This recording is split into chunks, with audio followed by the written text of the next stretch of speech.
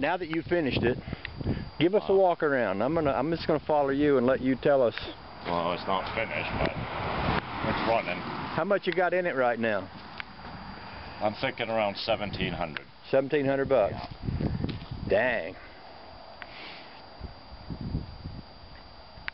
Are you gonna leave the rust down here? I'm thinking about doing something like that. I hope you do, because, you know, to be honest with you, that rusty spot right there, and I noticed on the other side up under the door there, you got some rust. Yeah. It just looks good to me. Of course, you know how I am. I like rusty stuff anyway, but it gives it that rat rod flavor, you know. That front end on there looks awesome. I haven't seen it under its own power. I've just been in it, you know. You want me to drive it around the yard a little bit so you can watch it? No. I'll watch it on the video. Okay. Right now it's a little tricky, as you noticed when I came in the driveway. Yeah. I got my foot laying on the frame rail. Yeah.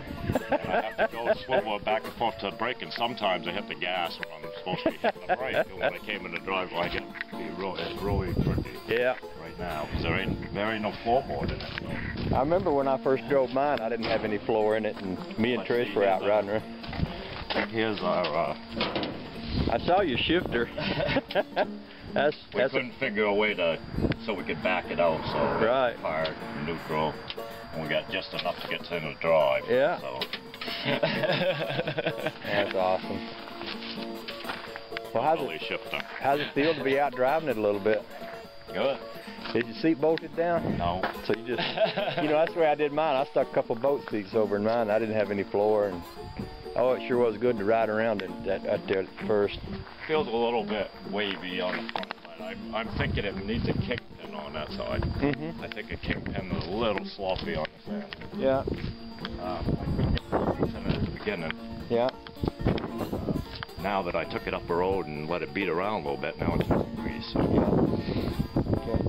But otherwise and then I notice when you put your brakes on, of course it stops it so well that it makes the spring bounce back and forth a little bit, so you'll see this move a little bit. Right. You know, but I don't feel no bump steer or anything. When I hit a bump, it's fine. Yeah.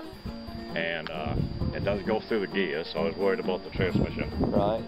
I only paid $200 for a tranny, and the guy said it was a new tranny. It feels like it, so. Yeah. Yeah, that's just the way. I got 3 electronics on it, so. I figured I'd tighten it up so it wouldn't fall off while you're messing around with it.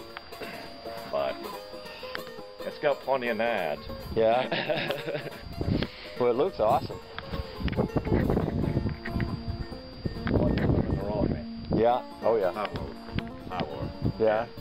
What we had before was we couldn't get the back brakes to work. We ended up doing that some last night and some this morning. Right. But anyway, the front brakes were taken, so you'd go down the road and you hit the front brakes. Yeah. And she'd just keep right on plowing. Yeah. I don't think this thing would power brake because I think it just push it. Right. But I don't need to power brake it. But No.